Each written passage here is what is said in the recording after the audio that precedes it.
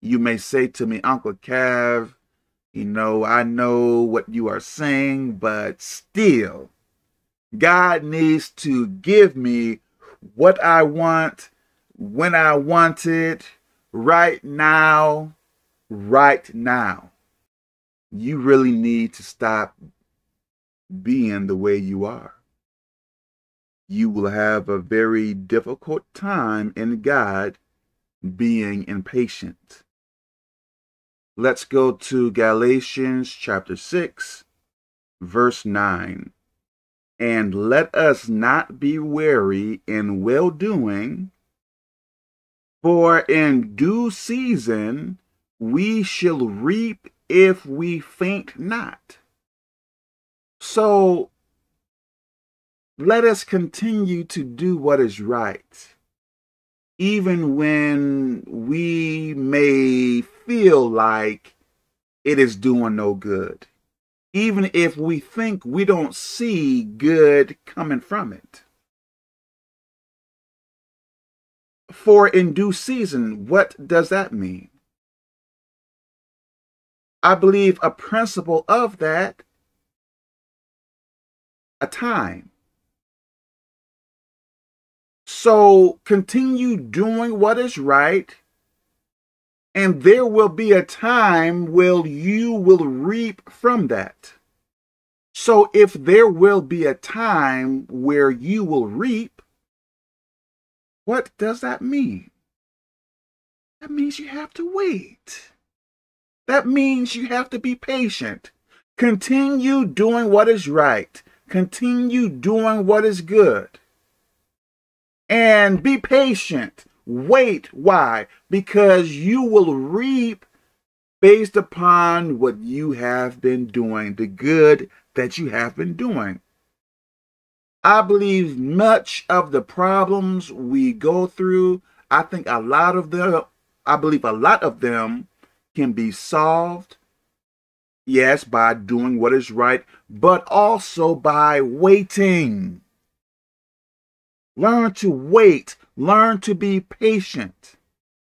And in a sense, keep your head down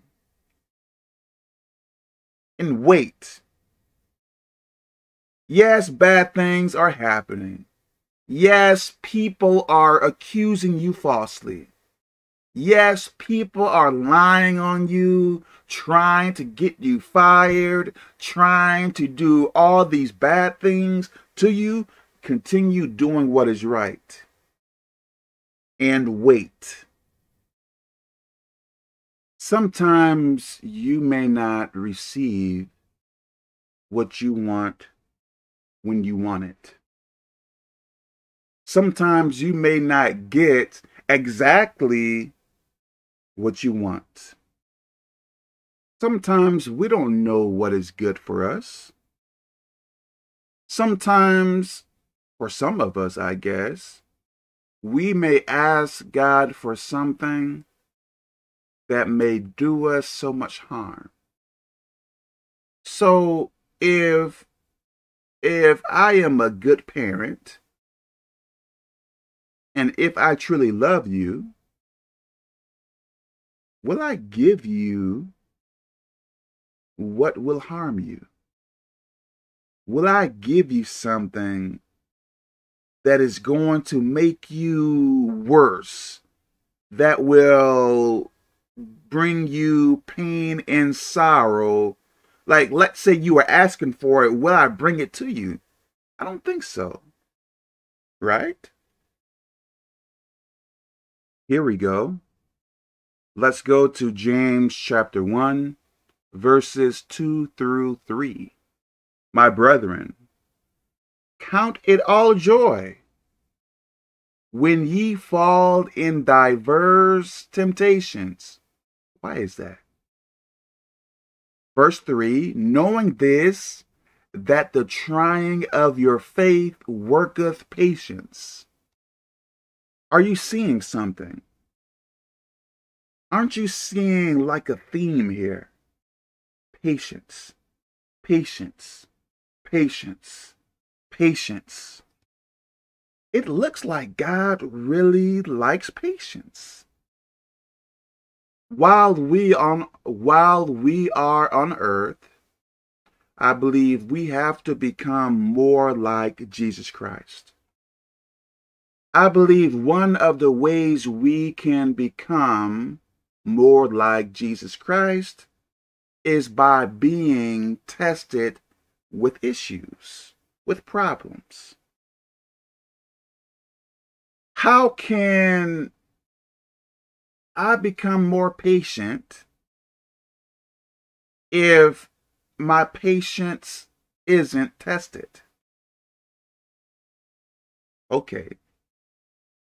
If God is giving me everything I want when I want it, if I am not having any demonic attacks, demonic dreams and stuff, if everything is going my way, how can my patience grow? Okay.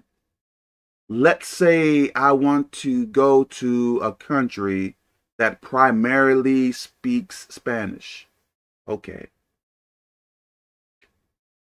If I don't practice Spanish, if I don't speak to people that speak Spanish to help me to learn Spanish, if I don't practice Spanish or look at Spanish words or try to involve myself with Spanish, how will I speak Spanish? How will I become better at speaking Spanish?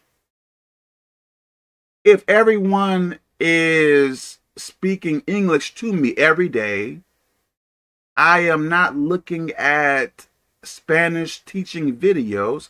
How can I say I want to learn Spanish when I am not really being tested? I'm not really involving myself with, are you understanding what I am trying to say to you? You may not like problems. I don't like problems. But I believe to get to where God wants us to be, I believe in many times, or should I say in many ways, we need to be tested. So yes, you may be going through a tough time. Many bad things may be happening to you. Your mom may cuss you out. Your dad may not take you seriously. He may neglect you and abandon you. Your cousins may lie on you and steal from you and do other bad things from you. Continue doing what is right and wait. Be patient. Let's go to Romans chapter 12, I believe, verses 17 through 19. Recompense to no man evil for evil. Provide things honest in the sight of all men. 18. If it be possible, as much as lieth in you, live peaceably with all men. 19. Dearly beloved, avenge not yourselves, but rather give place unto wrath. Why? Why? For it is written, vengeance is mine, I will repay, saith the Lord. So what is that saying? Yes, you are having problems with people. They are giving you a hard time. But continue doing what is right. Continue treating people well. I see what they are doing. But all you have to do is what? Wait. Why? Because if you wait, if you continue to do what is right, what does it says? Vengeance is mine, I will repay. It does not say when, right? Let's go back to verse 19. Dearly beloved, avenge not yourselves, but rather give place unto wrath, for it is written, vengeance is mine, I will repay him tomorrow. It does not say that. I will repay him in 1 year. It does not say that. I will repay him when you want me to repay him at the exact time. It does not say that. It says, I will repay, saith the Lord. So it does not give a time frame, right? So what I am saying to you, continue to do what is right even when it hurts. Continue to do what is right even if you think it is unfair. Continue to do what is right and wait. Wait on God.